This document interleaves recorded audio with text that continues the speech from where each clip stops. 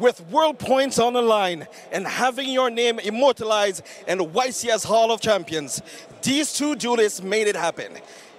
Don't forget, there's some awesome prizes to be had as well.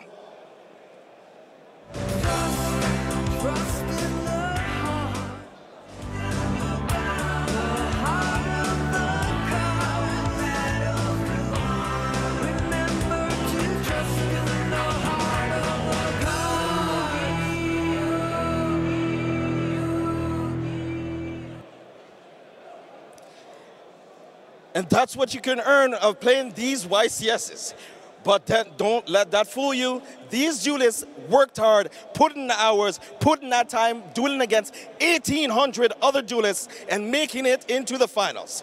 The first one that'll be coming to the main stage is Pascal Kihm.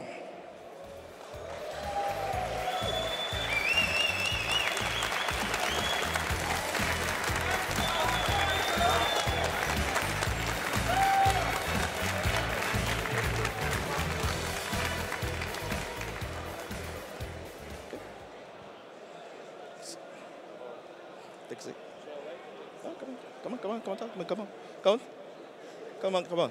How are you feeling, man? Yeah, I'm excited. I mean, you're still sick. You're still feeling, have a bit of a cold and stuff. It's been, a bit of a walk from over there to over here. You've had a very clean run playing at this YCS. Do you think you'll take it? Yeah, I think it's kind of 50-50, I think. So we will see.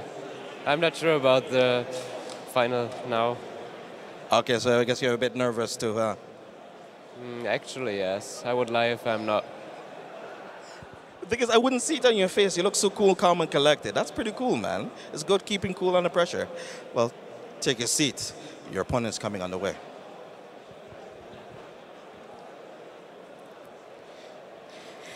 And coming in from his 2-1 upset, his premier top for the most umpteenth time till now to date, Joshua Schmidt.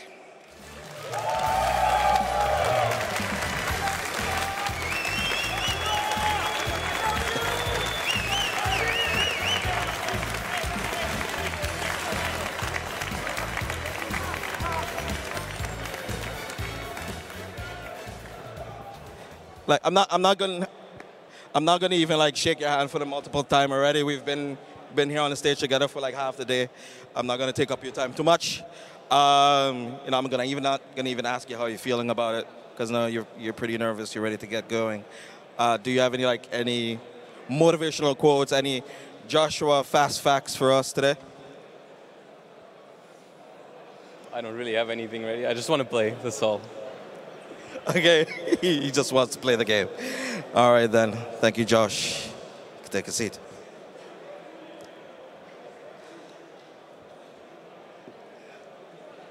These two duelists are going to be playing their heart out for all the awesome prizes you saw just now, and of course the bragging rights that goes along with it. They've played to death. But don't forget, it's not only with the crew or the cast or anything, it's also the awesome judges that put in a lot of hours and work into making sure our events are run well. So shout outs to them. You guys are awesome. Nobody give the judges enough credit. So without further ado, while the duelists are getting ready, I know the crowd is ready.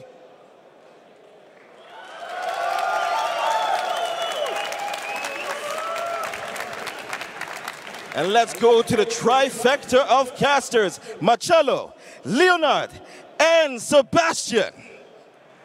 Welcome to the final of London. This is what we are here for. This is what we've been waiting for. It's Joshua against Pascal. Will we have a three-time champion, three-time YCS champion, or will we have a first-timer? Either way, Germany is gonna take it home. Yeah, actually, I have a house in Germany. Did you know that? Oh, nice, nice. Too bad. Too bad that size matters as well. Okay, I have to take that one. Wow, what a final. We have seen both players on stream before. Joshua is here for the third time today, for the trillionth time in the history of Yu-Gi-Oh! These players have been playing their hearts out. Wow. Absolutely. It's absolutely, well, no one can actually take anything from these guys. There are no surprises from being there, even though, as JJ mentioned, their life wasn't easy. We just witnessed Joshua could have lost in like 5 minutes in the semifinals, yet he's here fighting for yet one more trophy. Will he take it? Also, like, Pascal is undefeated so far in this whole tournament. Yes, he hasn't been defeated in Swiss, and he's going through in the top cut now as well. So this man is hard to stop for this weekend. So he's definitely not too much of an underdog right here. He definitely has his shot to win this one. No, he has performed his Sky Striker deck so well. He's been playing super strong this entire weekend. We've seen like this super long drawn-out game in top 8. Oh yeah. And I think still a 2-0 for him, though. Yeah, that's true. So and that shows you that he can keep up with the pressure. And yet once more, new forbidden list. It's for both Sky Striker and Orcust, especially Sky Striker. I would say everyone would have thought it was dead by now. Once more in the final, and Pascal might be the guy who does take it once more to its glory. Back-to-back YCS London Sky Striker winners. Mirko Sanelli last year with Sky Strikers. This year Pascal Kihm again. Let's see. And head over to our feature match table. Finals shall begin now. And crowd is going wild with it too. So let's see the starting hands and how this plays out here. Both fans looking very good at the moment. We see Demise and Engage. The end from Pascal is absolutely incredible. It's stacked, definitely. Who's going first here? That's the question. Compulse, there can be only one Engage area card of Demise. This is what you want to see if you're in the finals of a YCS and you see this hand. What do you think? What do you think? Oh, you gotta be excited, and it will depend on the die roll. Let's see who is gonna go first. Because there is an Ash Blossom regardless in Joshua end, but it is Pascal. Oh, Pascal can start off here. It's so good for him. He can look at him setting all these cards, and Joshua already knows that this card of Demise is coming, but Ash Blossom comes down. He has the perfect response, so now Pascal has to make sure that he probably will want to get his Engage off for an additional draw. Oh, and it's the new artwork Ash Blossom, by the way. It is from Duel Devastator. But the Engage is also there, and Joshua is not making any 8 for this matchup. No Twin Twister, nothing at all, so there can only be one is there, and Traps might win yet another YCS for us. Compulsory evacuation device, and there can be only one. Those are so powerful, especially in the Orcust matchup.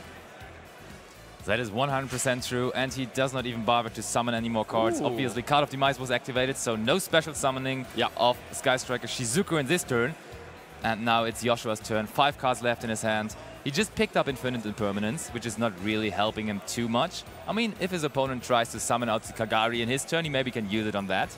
But he would require to put cards onto his side of the field before, I would guess, so that's not really happening for him at all.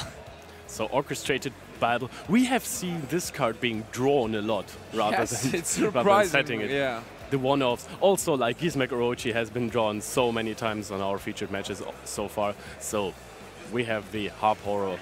Instant Fusion is probably going to bait out the Sky Striker Ray effect. Not that works as well.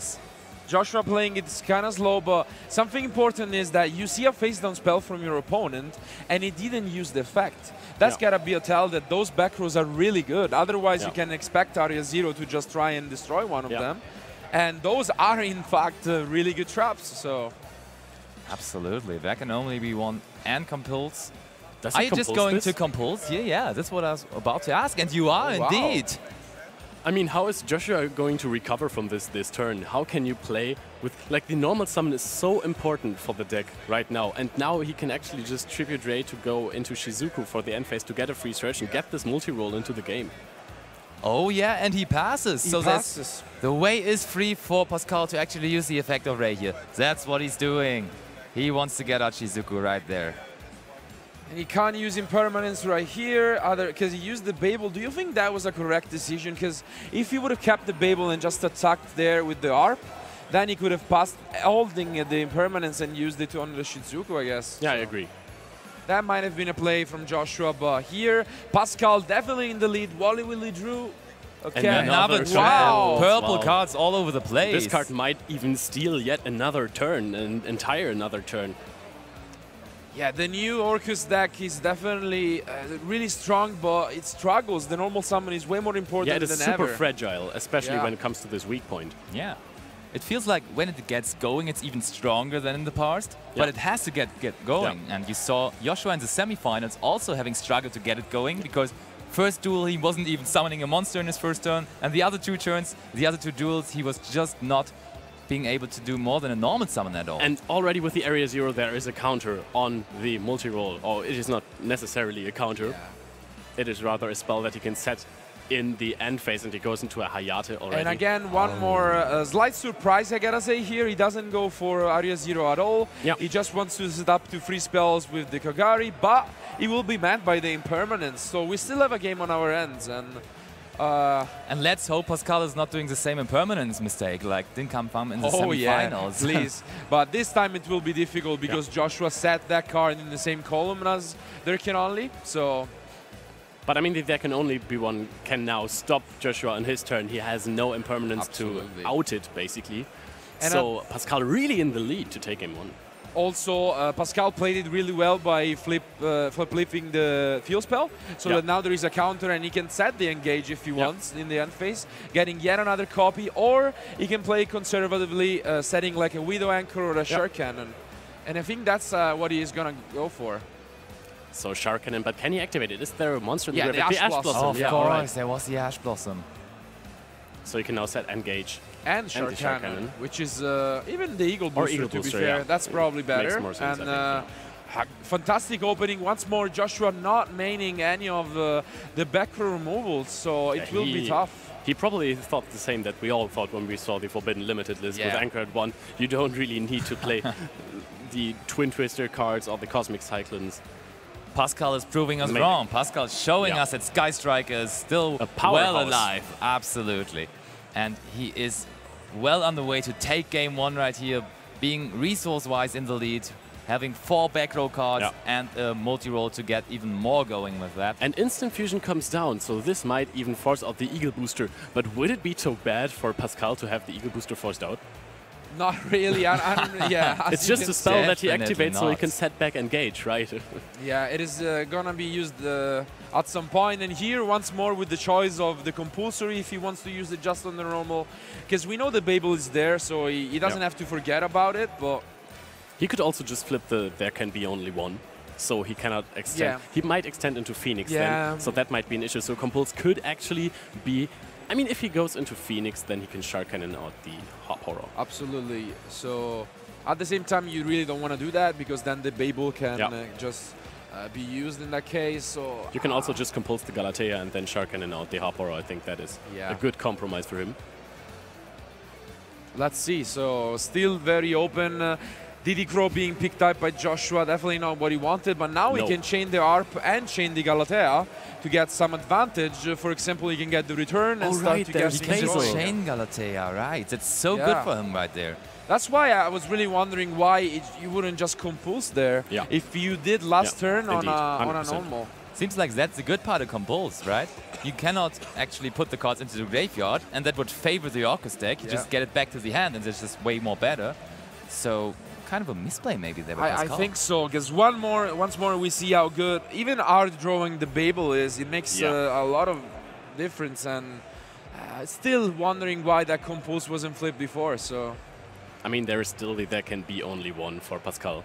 Sure. That can really stop Joshua from going off. He just has to secure that it goes through. So he has to kind of protect it with setup from Phoenix, because as long as this card is on the field, Joshua cannot really play. Definitely I agree, not. But you're taking like unnecessary risks, I feel like. Because if you compulse there, then you're free to basically go for the Hercules base next turn and another engage for free. Just get a lot of advantage. And in the shoes of Joshua, do you actually know that there can only be one? Because Pascal did not pop this card and he did not activate it yet. So what kind of back row could there be for Pascal? Maybe another compulse, but also very likely there can only be one. Yeah. I would always say Anchor, but maybe Impermanence as well could be an option. So there are still a lot of different cards, and Joshua seems like he didn't pick up anything else though. Porter and Armageddon Knight not gonna help him here, but the DD Crow can be used on the engage. Yeah. That is so now do you good. set the area 0 most likely, right? Yeah, you still want to go for that. You have plenty of targets in Pascal decks. He's using so many spells, almost 30 spells in his deck. So what is he drawing? Did he pick up the engage from the top? As Sky Striker players love to do. It looked okay. It is a spell. Upstart Goblin. That is okay. That is yet another top deck. Pretty good. You want to put spells in grave as fast as possible.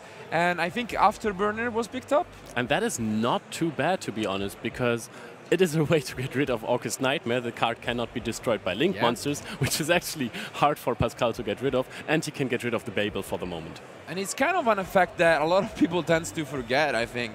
Like, you usually just use it for material. You don't have it on the board hanging out. And you can catch a lot of people off guard with that, especially Sky Strikers players. Yeah, so he just summoned out the Hayate, and he's sending something away with it. So he still deals damage right there. Yeah, he loves to send away his area 0s, honestly. Area 0 must feel kind of bad, actually, because it's getting such a treat by Pascal, always being sent to the graveyard. This is kind of risky, but at the same time, it is gonna work out. Does he have 3 spells in grave? I believe so, right? Yeah. So he will be able to destroy the Babel at resolution, and that's great, because it was probably the main threat. So pretty good pickup there. So now this area 0, though, what will it reveal? That is very crucial. And what are you even popping here? Okay. I mean, you're probably chaining the Shark Cannon, of course, absolutely. getting rid of the Nightmare. And that is why it was so important that the Babel was popped as well. These 3 cards are gonna be engage! Sky Striker, mobilize, engage! This card from the top is not what Joshua wanted to see. It is the cherry on top for Pascal Kihm, and it is going to taste bitter for Joshua. Shaking his head, of course, can't blame him. And luckily, there are no impermanences being activated this turn, so he can choose whatever zone he wants. So. He was doing his best, actually banishing the engage with the Crow, but the second one comes from the top by area 0. So Pascal has the best card in his deck available. Summoning the again. Shizuku before activating the engage, so you can respond. He's not going to use it to search another copy. That would be like so greedy. That would be very greedy. I mean, he can just set it with multi-roll, right? Exactly. That's why I was like. the one-off copy of Widow Anchor. Yeah, the one copy, but he didn't need it up until now, and still very strong, because just like compulsory, similarly, you can just take away the Orcust monster from Joshua, and that way you prevent it from just going to the graveyard. Oh, I think he drew another engage. Wasn't it Wow, another reinforcement of the army. Oh, it looks so similar. Let's chill down for a moment, But still something else to set if he wants, and an incredible line of play here. And the deck still as alive as ever. And he can just grind with the multi-roll. It is as if it was at 3. As long as you have 1 on the field, it doesn't matter how many you have in the deck. And to be fair, I think people kind of didn't expect this, as we were saying. Like, if you prepare for Sky Striker, as you did in the past months, you're going to see cards like Cosmic Cyclone, Twin Twister, Ghost Ogre in the main deck, and you can see that those would have been just a game changer here, but since people expected Sky Striker not to be there, they are not using them, and then the 1 copy is just as good. Also, Ghost Ogre isn't that strong versus Sky Striker anymore, because apart from multi-roll, you don't have any targets. So if you draw 2, the second one might be a really bad copy in your hand. One of the best draws here from Joshua, though, being another return, so he can fish for more cards, but he picks up Phantasme and Symbol, not the greatest. So you probably have to react on that Armageddon Knight there. You have your Widow Anchor. I mean, you don't have to react. You can just wait until he goes for a Phoenix, and then you can... I mean, there can only be 1 after a machine monster is summoned. Okay, so he can just take it if he wants to. He can also just set the Anchor back in the end phase with the multi-roll. Definitely. Yeah, it's interesting here, because now he has Porter again and the Symbol, but... Yeah, and he needs access to another monster, because he doesn't have it at the moment, right? He maybe doesn't even want to go for there can only be 1, because that would stop him from going for Boral Sword OTK in the next turn, because he can take back the Armageddon Knight, Shark Cannon out, and if that's he has it! Oh! Wow, Joshua Smith scoops! Pascal takes the first game. Wow. To be fair, you have to say the underdog takes the first game. The big name Joshua Schmidt being defeated here in game 1. Pascal Kihm calmly picking up his cards. Sky Striker really on the way to win yet another YCS, even after Kagari, after multi-roll, and after Widow Anchor have been limited to 1. Yeah. So right there, we want to see what is going on in the crowd. So let's have a look to JJ. Okay, thank you, Sebastian. Right now, we have an exhilarated crowd.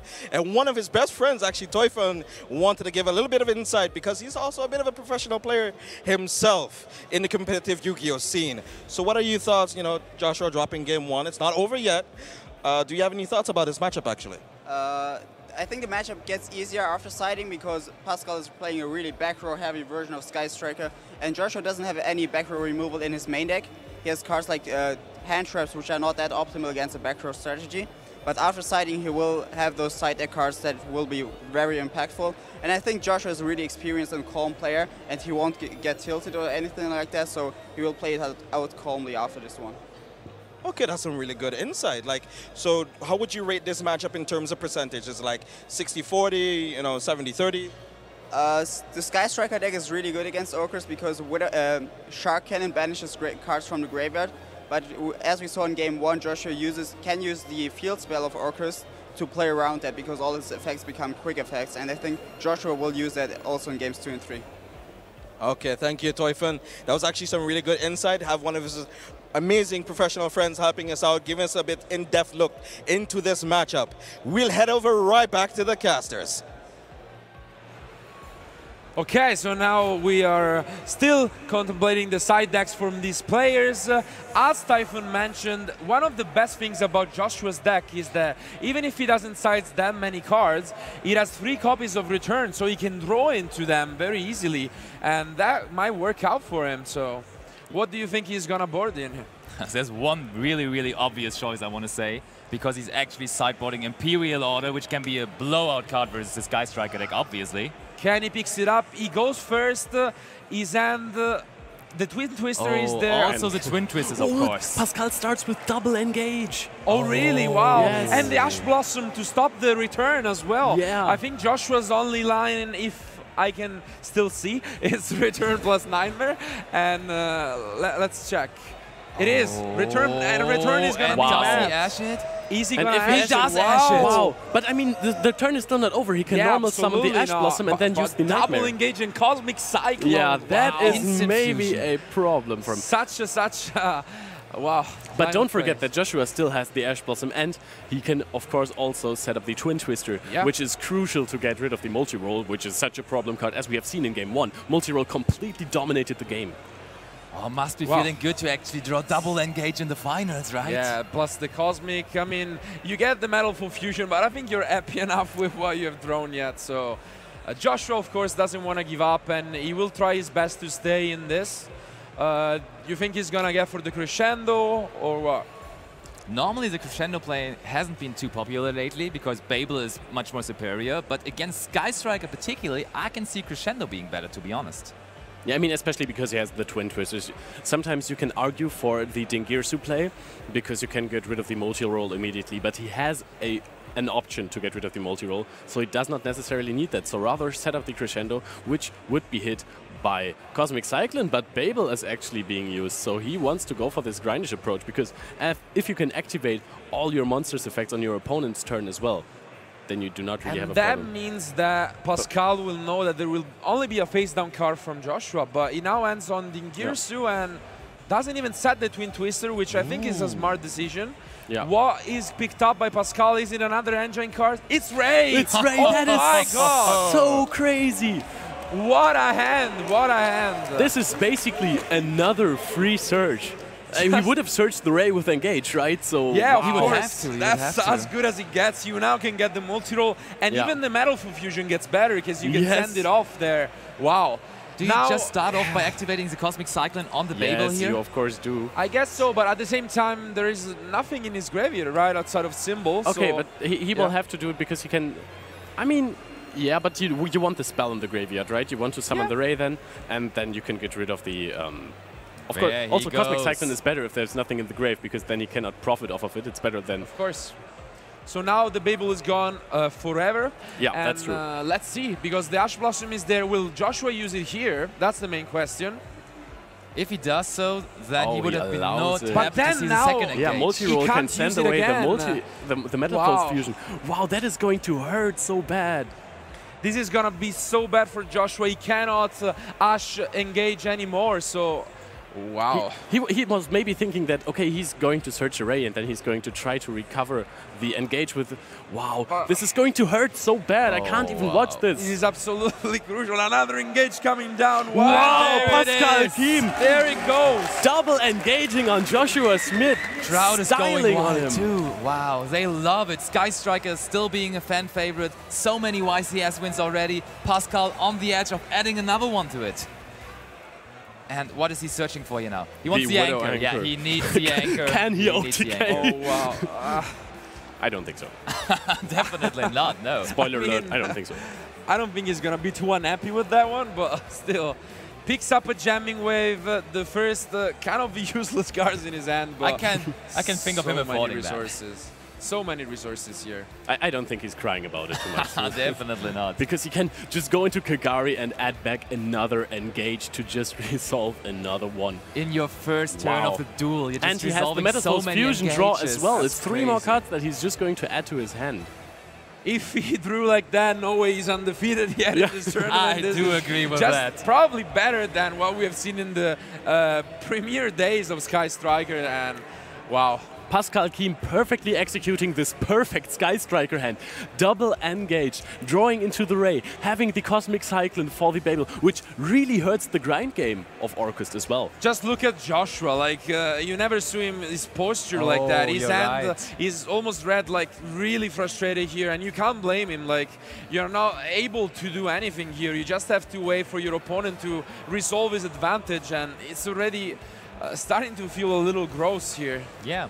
We were talking about it before the match. He's actually been in 4 YCS finals so far. He won 2 of them, lost 2 of them. Yeah. And now he's equal for the moment, and he would get into a negative balance there. He even picked up the back and only be one. Which, to be fair, I think... Oh, another engage! Not really. No way! This is incredible! This is absolutely... The crowd goes wild. I hope you can hear it. This is crazy! He couldn't have done better. The heart of the cards. Atom is just sitting in Pascal, drawing one card after another. This is the heart of the cards right there. He is made to win this final versus Joshua Schmidt, arguably one of the most famous players, and he doesn't even bother to cut the deck of Pascal. He is just tapping onto it. I don't care. To win this final. You cannot top deck engage anymore. I don't care for it. You cannot draw engage anymore. Wow, this is incredible. Would you ever think that someone can draw like this? I've never seen something like this. It's absolutely amazing. Engage off engage off engage in the finals of a YCS. What madness is this? I was literally about to say, do not take Joshua for granted. He can come back, but then the third engage even, wow. That's one too much, definitely one too much. It hurts so much.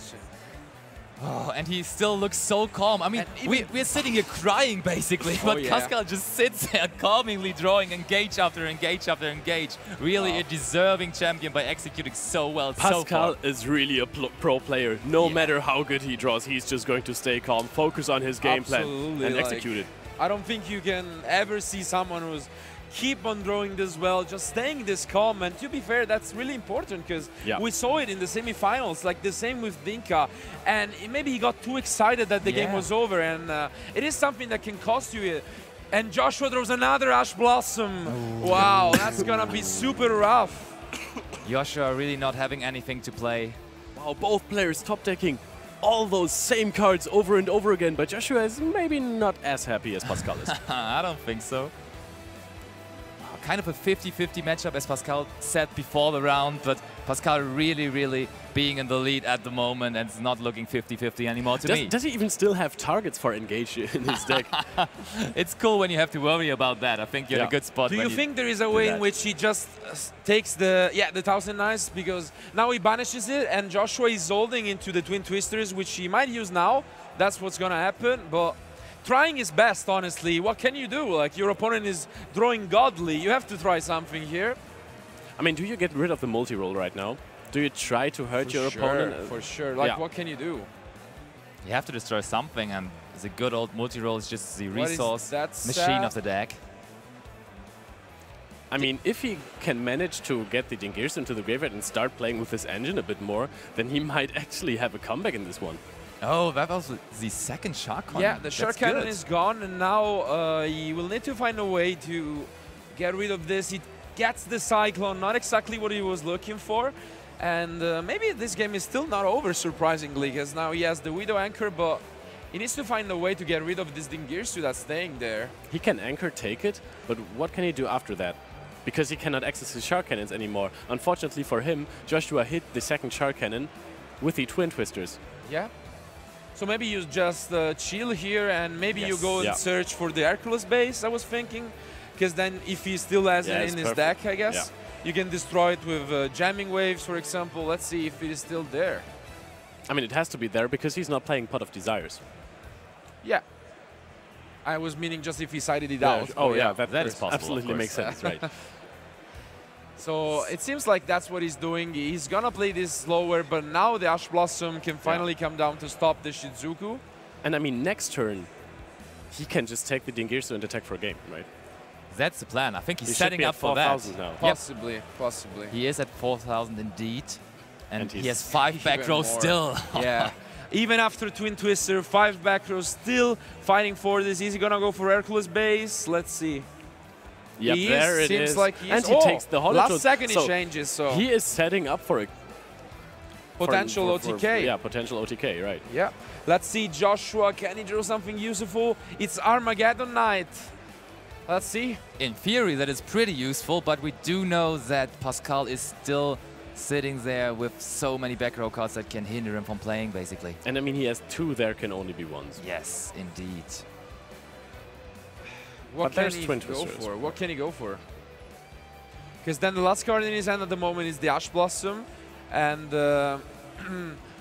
if he sends whatever Orcust card here, he will not really be able to use them well. So, I mean, even if he goes for a Phoenix to destroy the deck, can only be 1 that might be flipped right now. Yeah, if he wants to flip it, then he can just flip another one. Yeah, and also, what do you go for if you go for Phoenix there? Like, it's... And where do you go in general? And here the there can only be 1 is flipped. In response to the Orcust effect, so nothing happens with it. Yeah. Harper cannot special summon out anything right there. Harper is wasted, making a Armageddon Knight essentially a 1400 anymore. Vanilla monster, yeah. So Joshua thinking about it, what is crossing his mind in these moments? But now again, Pascal cannot take the Dingirsu to deal major damage, because there can only be 1 locks him onto 1 machine type monster. But he has the Cosmic Cyclone to get rid of it if he feels like it. Oh my god, yeah, he can actually go for that. Like, if he has game, why wouldn't you go for that? That's you can true. just Cosmic your own and then just go for game. If he feels like he has enough, he has all the tools available. So he picks up Diddy Crow, yet another really good card. Diddy Crow is so powerful. Both players decided to play it, and it seems to be like the best hand trap maybe in the actual format. He can Cosmic Cyclone, there can only be 1, activate the Jamming Wave in his hand to target his own anchor, chain the anchor to take Dingirsu, and pop the Armageddon Knight, and then he has enough for game. That seems to be the route to go. Unless he is still at 5,500 life points, which I don't think so. It seems so, but like, he's considering and that's what he goes for. He is going for this man is not afraid of commitments, and he will try and go for it. So. Okay, so 2 cards of Pascal's side go. I really like this. Like, you see, especially in the finals, players getting extremely conservative. Pascal is not afraid, he knows what he's doing, and now he's gonna figure out how can I go for a game in this situation. So is he slamming down the Jamming Wave? He is really indeed. Is going for it. He is going for it. He might chain the anchor. Takes the Dingirsu. Might chain. Ash Blossom does nothing. Takes the Dingirsu, gets rid of the Armageddon Knight, turns it into an attack position, attacks with both. And there's the handshake! Pascal Kihm, engage into Sky Striker, wins the YCS London 2019. The crowd is going wild, we are going wild, everyone is going wild basically. What was that? Absolutely insane. Joshua was by far the favorite walking into this finals, and yet again went through an unbelievable semi-final just to lose brutally to Pascal. Wow. Pascal's friend coming there to congratulate him. They want to see, look at Dinkam Pham. He didn't make it, but a friend of him made it, and he's still happy with him. That's so cool. Sportsmanship all over the place. But still, really, really congratulations to Joshua Schmidt making yet another YCS final. I mean, he's one of the best players in the game, and he was for a long while, and he still is, as he's shown. Absolutely, 5th finalist in career, something that everyone wishes it would be under his belt. And I mean, he has a 2-3 records in finals, but everyone would wish for those records, right? Absolutely, they would kill for that. And as you're saying, very, very nice weekend. A lot of stories, a lot of revenges, but in the end, Dinkam, as you're saying, comes with Pascal. They prepare together. They choose different decks, both in the semifinals. One of them loses to Joshua, the other one takes him down, and Germany is crowned champion for YCS London. That is how it is, and look how proud he stands there. He hasn't shown a lot of emotion, but right now he cannot hold back his smile. Pascal Kihm is our champion of YCS London 2019. So let's hear from him with JJ. I am joined here with our YCS finalist, the winner of YCS London, Pascal Kihm. How are you feeling, man? Feeling great. I was sick, but now I win, so I feel great. Yeah, that's right. Now, man, I have a special prize for you. Here you go. This is all yours. Thank you very much. Let's give it up for our YCS champion 2019.